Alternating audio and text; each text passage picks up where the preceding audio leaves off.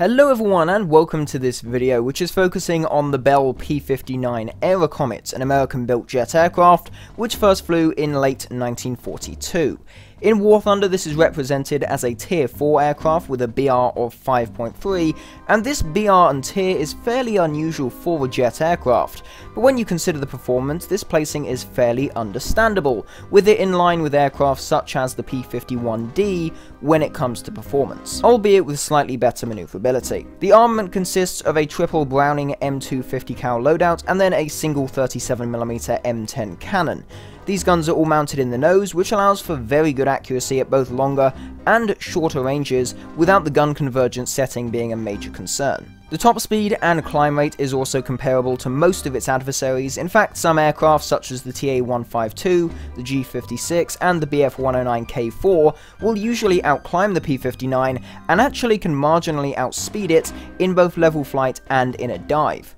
Although of course, if you end up in a turning engagement with any of these aircraft, you will be able to get the edge over them fairly easily. The pitching maneuverability, the elevator on the P-59 is absolutely brilliant and is very good in a turn fight, although it is worth noting that the roll rate not quite as much due to of course quite a big wing surface, and it requires a lot of energy to move that on the roll axis. But generally with maneuverability, the pitching of the aircraft really does bring it in, making it a very good turn fighter. At the current BR of 5.3, the only other jet you will see is the Heinkel 162, and you know, during my entire time playing the P-59, I never actually came across one of these, so it's likely going to be quite a rare sight, and even if you do see it, well, I would consider it less of a threat than most of the props you're going to be facing. The P-59 does also have a fully modelled cockpit, which looks very nice and is definitely good news for any of you sim pilots out there or people that generally like looking in the cockpit view. It is also worth noting that the P-59A is a premium aircraft, and as far as RP gain goes, it makes the same as the premium P-51Ds at 498% research efficiency, making the P-59 a reasonable option to grind out the US air tree up to Tier 5, after which the research points do receive a penalty. So with that introduction covering most of what you will need to know, let's go and get into some gameplay in air RB battles and see just how well this thing stacks up. So our first game is on Sicily, and of course this aircraft does start with a takeoff from the ground. There are a few maps though where it will get an air spawn along with the rest of your team. One thing I just want to note quickly is that the first two games will have their actual game audio muted because the recording glitched out and it sounds absolutely painful to listen to, so that's going to be muted, but the third game that I put in will have the audio because when I did that one, it actually worked. So with that said, let's get into the actual gameplay. So on this game, the cloud base was fairly low, so I was at cloud base, and then I noticed a group of enemy BF-109s harassing a friendly P-47. I dive in an attempt to help, and you know, those 109s, they really want that P-47, really a perfect opportunity to move in. And I initially decided to go for the final 109, he pulls up, and I set up a rather shoddy attempt to shoot him down. Doesn't work. So then I turn around, I begin to go back, and I see a second 109 doing a similar thing, but this time I can get a much more well set up approach, and I knock him out using the 37mm. I then turn back in, Dornier 335 attempting a head-on, I pull out just before he fires his shots, and then, you know, he's coming around again, I decide to pull up just to prevent him getting a clean shot, and by doing this maneuver, I actually get onto his 6, I get down behind him, and, you know, he's flying quite low, quite slow, nice, easy target, and it's quite a big aircraft as well, so that was a really easy second kill for me. After that, another 335 dives in, eventually, I end up chasing him, the chase lasts about 1 or 2 minutes, he's just flying off the edge of the map, and eventually this thing, you know, it has lackluster acceleration, but eventually I do get up to speed and I begin to catch up, and then he panics and he tries to turn. In a 335 or D9 or any of those, do not try turning with a P-59, it will not work. I get on his 6, I just stay on the inside of his turn, pump a shot into the wing, and that is him down. After that, we only have 2 enemy aircraft left, one of which I am fairly worried about in a 109, and the other of which is in a Focke-Wulf 190, both of which I can outmaneuver, and luckily for me, both of them meet me in the cloud at close range, where they don't really have an opportunity to run. This means they have to attempt a turn fight, which, you know, despite my crappy leading on my guns here, where I'm basically missing most of my shots, I still am able to kill them just by using this thing's advantage in a turn. As you can see, the 109 desperately trying to get me off of his 6. His roll rate is better, but his pitching really isn't, so I can stay on him quite well. And there you go, boom.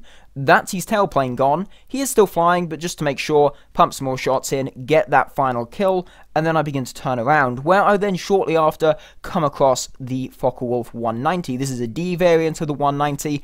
Definitely not a turn fighter. D13, in fact, which is the premium one. He tries to do a pass, but I sort of turn around, continue turning, and stop him doing that. We go into a slight diving turn here, and as you can see, I just pull around onto his tail very easily. Not too many G-forces acting on the pilot at all, so it was a fairly easy engagement. And there we go. On fire, missing his wing. That is him down, and that is the end of the game. 5 kills, and that was in fact the last game I did before making this video in the P-59. A good, solid ace game there. Now that game did go quite well, and as you will see, I did not gain any damage to my aircraft whatsoever. No one actually got a hit on me. This game, quite the opposite. I was hit quite a bit in this game, and was only just able to survive. Here we have a P-47, a Hitler Bolt, P-47D on the German tech tree. It's a premium, of course.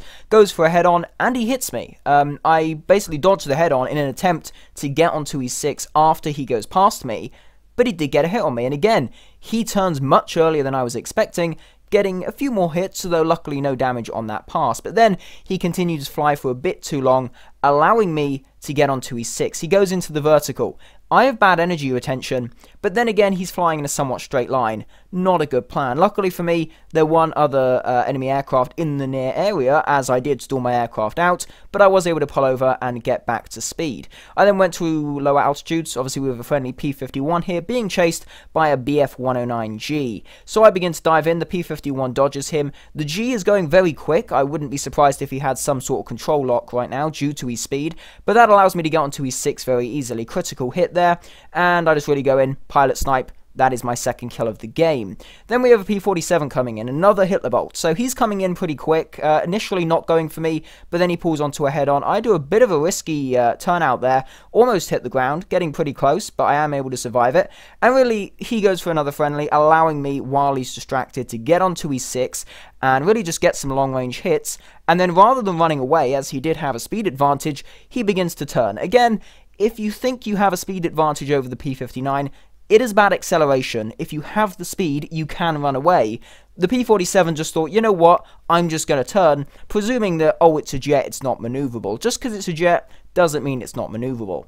Now here's another 109G. I do a head-on with him. I get hit a little bit, but not too badly, so I continue to turn around.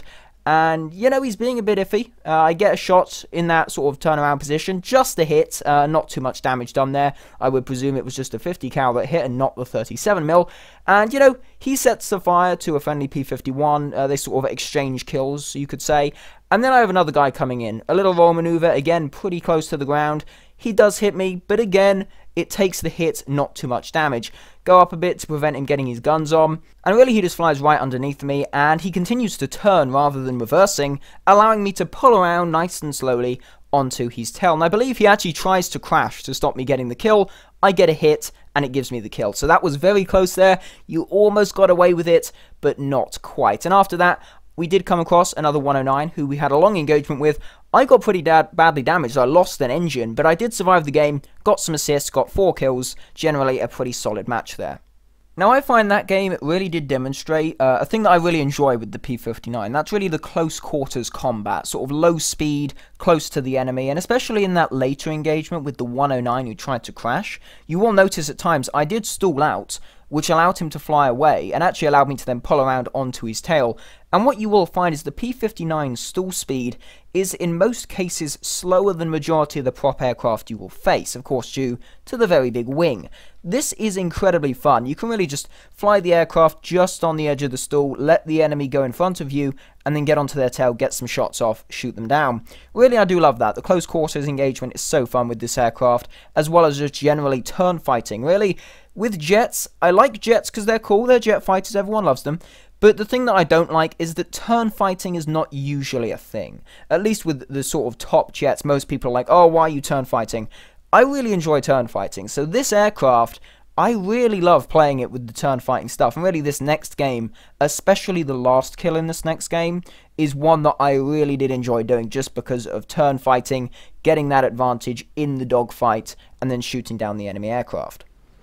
So this game is on Norway, and I start off with a Bf-109G2. Again, he tried to dive away from me, locked up his controls, can't really turn that well, and I go in, rip his wing off, he's dead. Then I find a TA-152. Again, I find a lot of German players just try to run away, and then once you get your speed up, you catch up to them, and then they're like, ha, great idea, let's turn fight. Even though, obviously, well, the P-59 is far more maneuverable, and it is understandable, they haven't seen it in combat yet, but, you know, it's very fun to have them think that they have an advantage when they really don't. So I go in, TA-152, he does have a roll advantage, but, you know, in terms of pitching, I can just follow him all day, and there we go, 37mm, high explosive round, bang, he's dead.